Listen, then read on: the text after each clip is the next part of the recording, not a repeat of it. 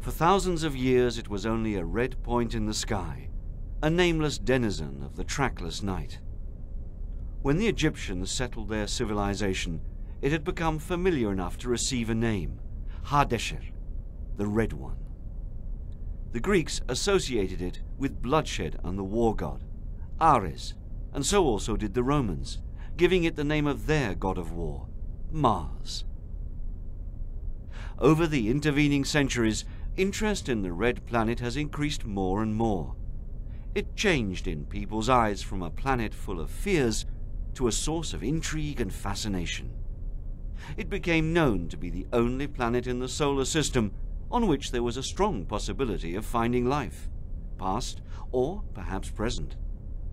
Astronomers like Galileo, Huygens and Kepler, who first calculated the distance between Earth and Mars, are just a few names that we have to remember. The second half of the 20th century saw a new era in Mars exploration. After a series of failures, the first spacecraft to make a flyby was the Soviet satellite Mars 1 in 1962. Since then, both the United States and the Soviet Union launched many different spacecraft to the red planet. In 1964, NASA's Mariner 4 was the first spacecraft to send 22 detailed pictures of Mars, while passing at about 10,000 kilometers above the planet's surface. The most important finding of the mission was that the atmospheric pressure was between 4 and 7 millibar, based on data from a radio occultation experiment. 3 years later, contact with the probe was lost. In the following years, different Mars and Mariner missions were sent to the red planet, offering more and more accurate pictures and data on the Martian surface and atmosphere. The 1970s were the decade of the Viking space probes. Viking 1 and 2 were the first robotic spacecraft to land on Mars.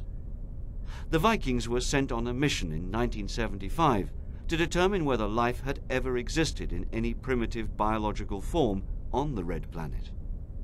Scientific evidence by then strongly suggested that Mars had once been a planet with flowing rivers and a denser atmosphere.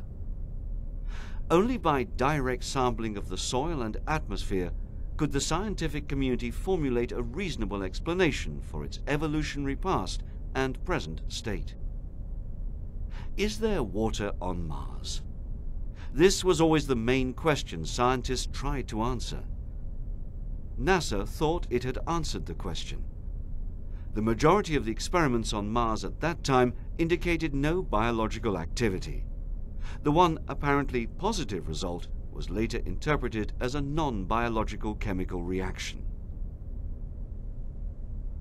During a quiet period in the space exploration of Mars, laboratory studies of the planet on Earth received an unexpected boost when it was found we already had rocks from Mars here.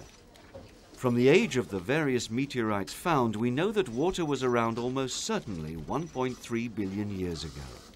But still, uncertainty remains. The influence of the Earth's environment on these samples could have changed some parameters of the rocks. So the Martian adventure continued. In 1996, NASA sent out the Mars Pathfinder. The mission was primarily an engineering mission, demonstrating technologies and concepts for eventual use in future missions. But Pathfinder also delivered spectacular images around the landing site, and science instruments investigated the structure of the Martian atmosphere, weather, and geology. During the same year, European scientists were involved in the Russian Mars 96 mission. But due to a malfunction in the third stage of the rocket, the spacecraft re-entered the Earth's atmosphere and fell into the Pacific. Flying on ESA's Mars Express mission, most of the European instruments on board of Mars 96 have now a new chance to get to the red planet. In June 2003, Mars Express will set off on its 6-month journey from the Baikonur launch pad in Kazakhstan on board a Soyuz frigate launcher. With an expected lifetime of at least 2 Earth years, almost equal to 1 Martian year, Mars Express is one of the most cost-effective ESA missions ever built, and it was developed in an incredibly short time. The spacecraft will also carry a lander called Beagle 2 that will head for the Martian surface, in addition to 7 other instruments on board of the orbiter, all of which will make a contribution to solving the mystery of water and life on the Red Planet. One thing is for certain: Mars Express will not be the last European mission going to the Red Planet. In the way that science fiction often becomes reality, Mars is now a prime candidate for future manned exploration and even colonization.